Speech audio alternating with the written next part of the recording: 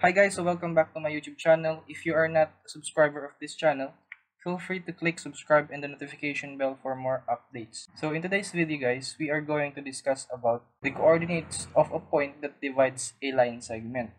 So in our first problem, we have here, determine the coordinates of the point which is 3/5 of the way from 1, -5 and -4, 5.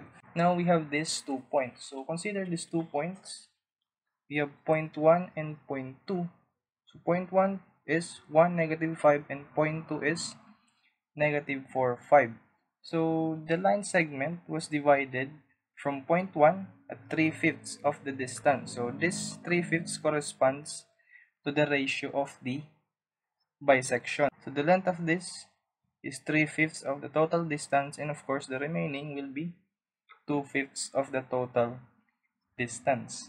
So the line segment formed by these 2 points is divided by a point whose coordinates are x and y. We have the formula for finding the abscissa. It is given by, you have x equals, you have x1 r2 plus x2 times r1 all over r2 plus r1. Now this is direct substitution. So in this first solution, we are going to use this formula. So we have x equals, so x1, we have from point 1, this is 1. So r2 is 2/5. So r1 will be from point 1 and r2 will be from point 2. We have here r2 which is 2/5. So plus, so x2 is, you have here -4. Then r1, we have 3/5. All over, so you have r2 plus r1. So you have 2/5 plus 3/5.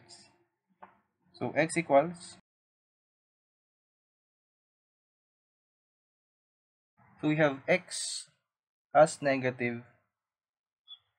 For y, we just replace the variable for x in the formula as y. So for y, we have, so y1, we have -5. So let's change this to -5. And y2, let's change this to, you have 5 here.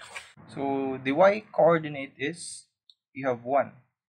Now this is our final answer. It means that this line segment from point 1 which is 1, -5 to point 2 which is -4, 5 is bisected 3/5 of the total length from point 1 up. You have -2 and 1. Now we have our second solution. So we have an alternate solution for this. So our alternate solution is based on ratio and proportion. So we just redraw the figure.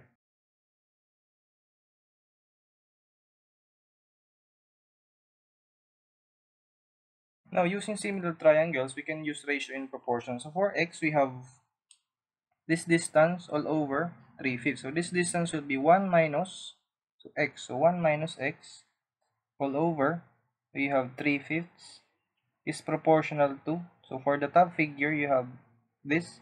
So x minus, you have -4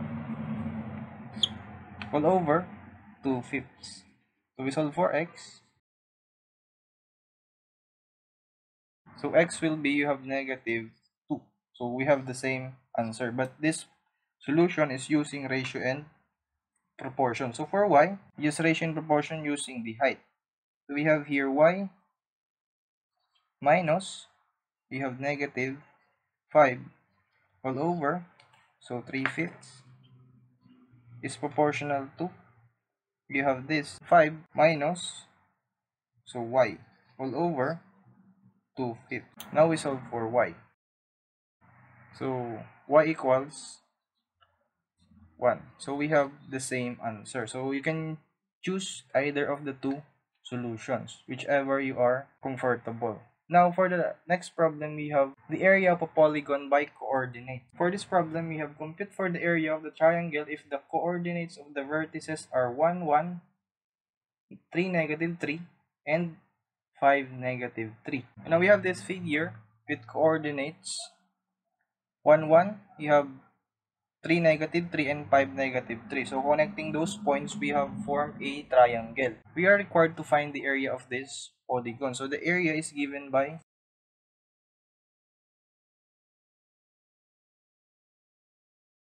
now we write all the coordinates of the point using this form.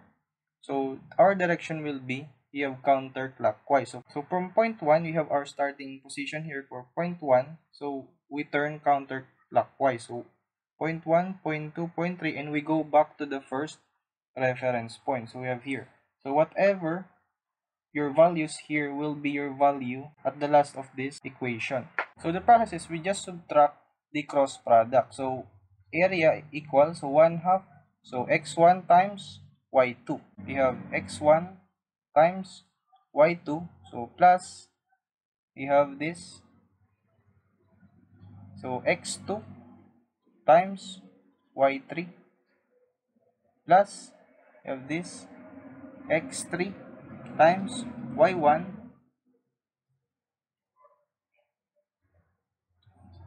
Then we subtract the other cross product. So x2 y1 plus you have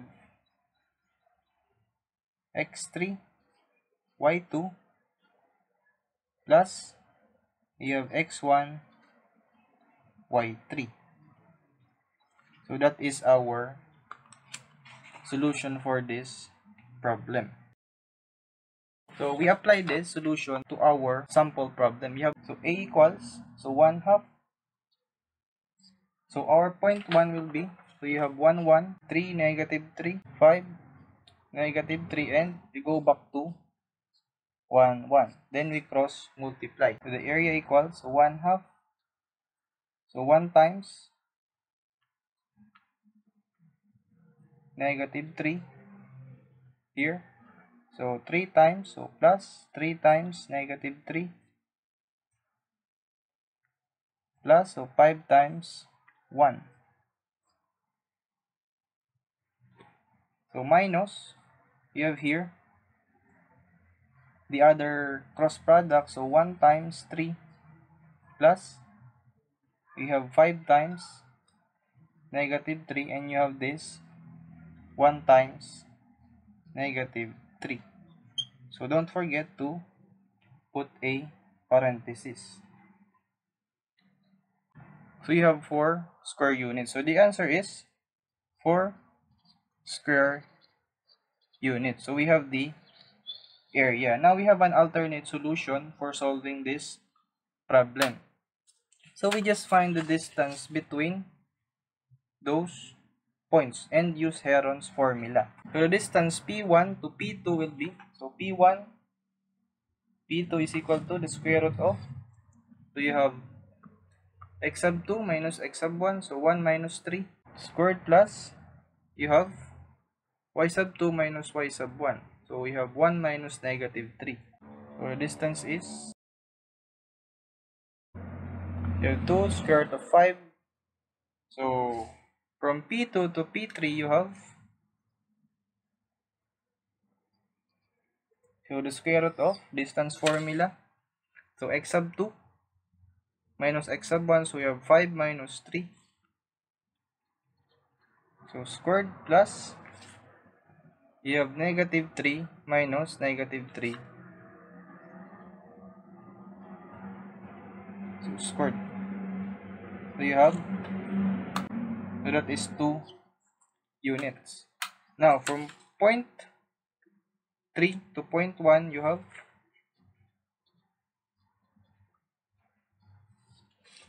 so 5 minus 1,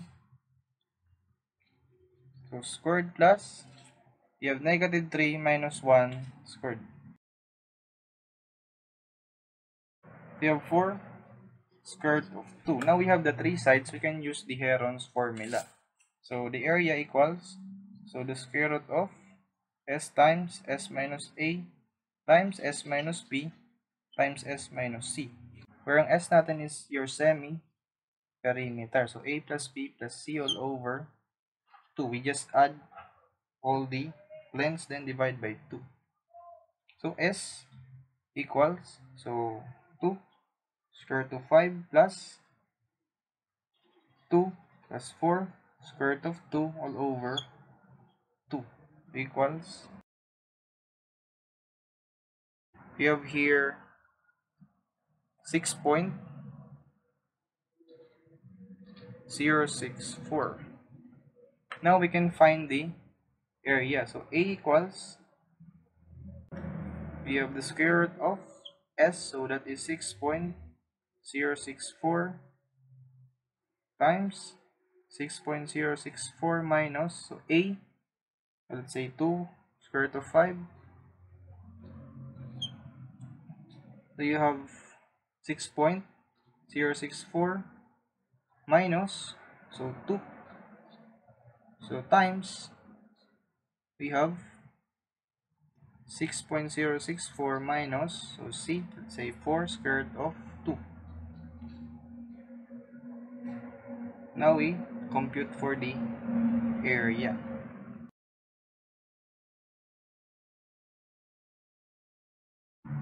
So we have 4 square units. So we have arrived to the same answer. So you can use either of the two if you are dealing with triangles. So that's it, guys. So I hope that you learned from this video. So if you find this video helpful, feel free to click the subscribe button and the notification bell for more updates. See you guys.